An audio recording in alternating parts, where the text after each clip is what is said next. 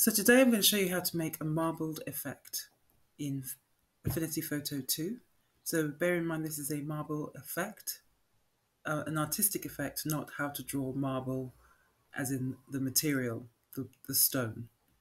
Okay, so first of all, let's open up a new document. I'm going to make mine A4. I guess it's going to just be like a digital paper. Okay, so there's lots of ways that you can go about this, but the way that I'm going to do it is by creating a series of rectangles. I'm going to do them horizontally. So over on Spoonflower, there's a design challenge. It's called Wonderful World. And I thought that for my take on it, I would do like a blue planet type thing, but make it, so use the colors, blues and greens, and maybe a little bit of white for the clouds, to simulate the planet, and then make a marbled effect, so like an abstract take on it. So that's what I'm going to try and do here. I'm going to make sure that my stroke is off for now, and then I'm just going to work on different tones of blue and green. So I'm going to Control click to replicate the layer. Just reproduce these layers, and I'm going to adjust the colors a little bit so we get different shades of blue, and also play around with the size of the bars, but they're not all constant. Maybe a slightly different shade of green.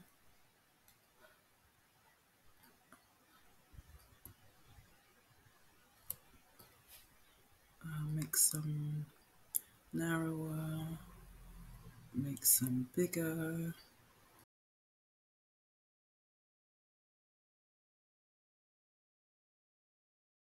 So now that you've got all this, what you will do is, I'm going to group. First of all, I'm just going to make sure that they're aligned so that everything is on the canvas. Okay, then I'm going to group that. I'm going to duplicate it so that we have this here and hide it, but then this one I'm going to rasterize and trim. So I'm going to right click on it and click rasterize, and now it's a pixel layer. Okay, so in order to get the marble effect, we're going to go to Filters, Distort, Twirl. And this little window will pop up. There's two control bars. One controls the angle, so that's how much twist you get. And it goes sort of either clockwise or anti-clockwise. And then one will control the magnitude of the effect, so how strong the effect is, going up to 1024. So you can see there, it varies a lot. So to start off with, I set the magnitude, the radius here to 1024, and then I would set this around 200. I don't want anything too big. And if you click on here, you can see that the effect moves around wherever your mouse is hovering.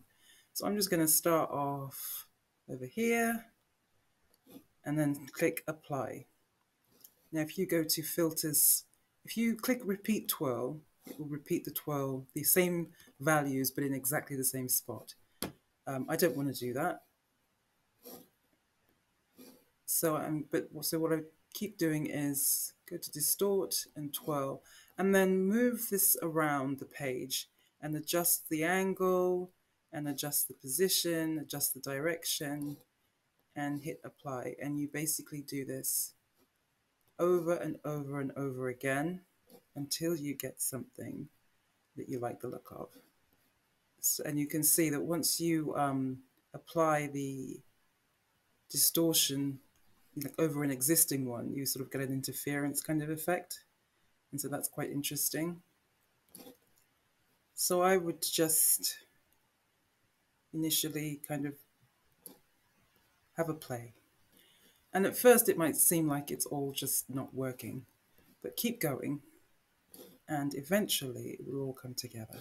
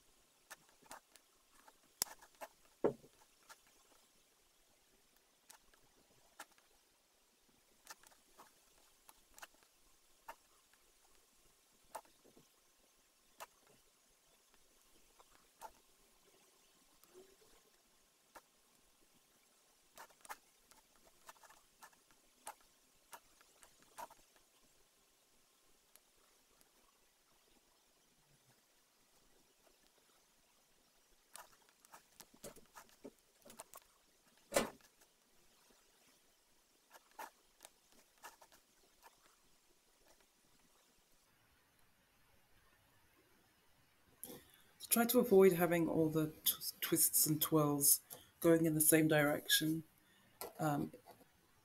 It's a more kind of interesting look if you've got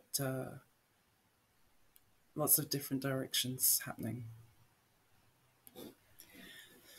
And so you keep doing that until you're satisfied. I guess it's up to you to decide just how much of an effect you want.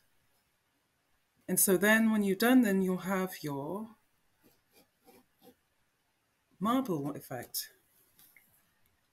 Now note here that there's no layers. Once it's done, it's done. So that's why I suggested keeping the original, because if for some reason you didn't like that and you wanted to start again, or you wanted to change something, if you didn't have this pattern that you started off with, you'd have to basically do that all again. Okay, so there you've got your pattern, and then if you want to sort of take this further, you can add. So I'm going to duplicate this layer,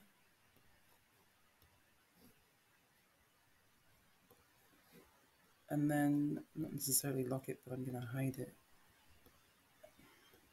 You can lock it. Add an HSL, hue saturation lightness filter, and then what you can do is either change the global color. So if you stay on the master setting and change the hue, it will change the hue of the whole thing. So all the colors will be shifted at the same time. So then you can go there and see if there's anything that you like. That's quite a sort of nice vintagey type of blue. You can adjust the saturation if you want it to be a bit less colorful or make it more colorful. And you can change the lightness.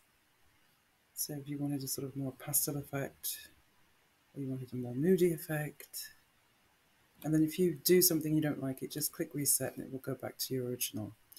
So what I would tend to do is, and then you can also adjust the individual channels. So if, for example, you like the blue but you're not so keen on the green, if you click on the green channel, you can adjust the hue of just the green.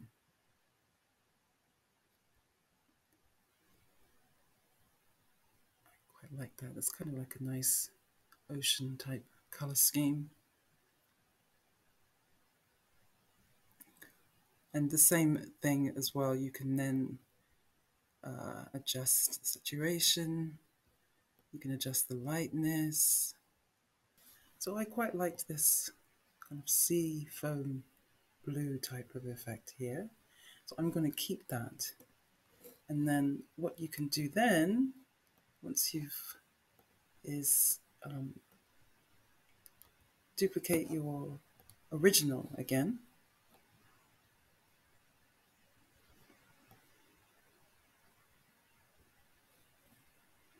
So we'll hide that and reveal that, and then add another HSL filter. Now this time you can say adjust the blues. So you've got blue,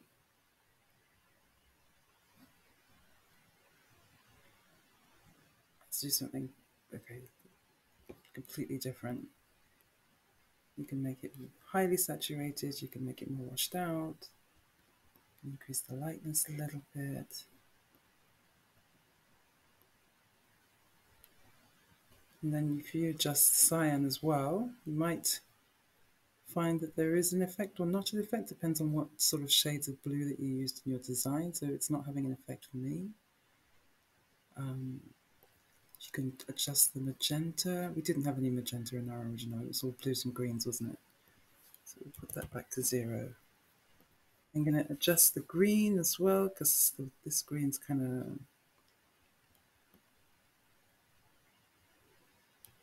Can you tell that I love turquoise? Everything else seems to end up being some shade of teal or turquoise. Okay, that's quite nice. I like that. So I'm going to put that there. And then you can keep doing that. Duplicate your layer, hide this one, adjust these settings. If you reset it, then you can start from scratch. You can maybe do a universal thing that's sort of red, white, and blue, very patriotic. That's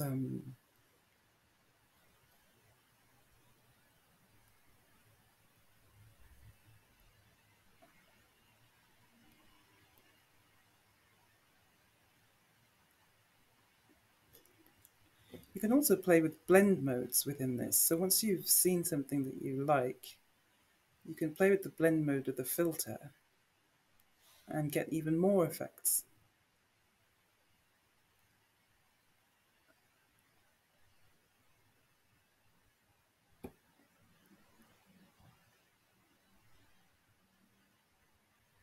That's quite nice.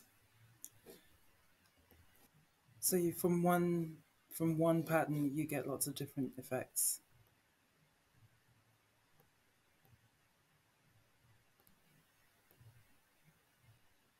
And you don't have to start off with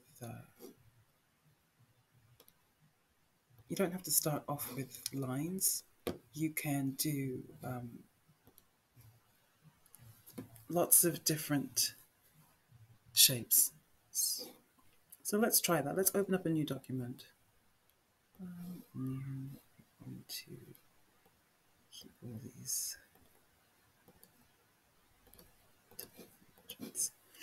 Okay, so last time we used stripes. Let's have a look. Let's try ellipses this time.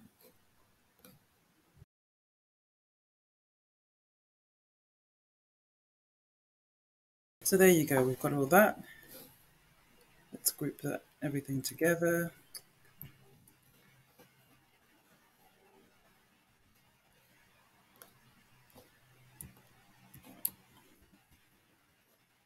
Duplicate that.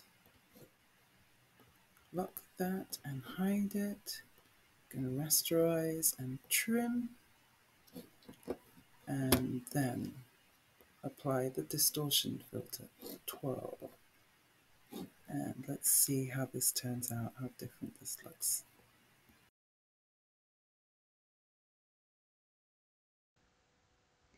Here I wanted to see how it would turn out if I started off with a kind of a watercolor doodle.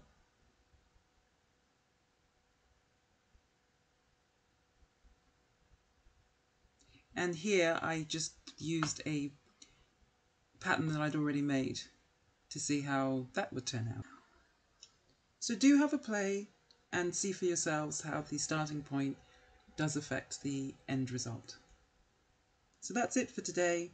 If you enjoyed the video and found it useful, please do leave a thumbs up. Consider subscribing for more design tutorials, and I'll see you next time. Bye!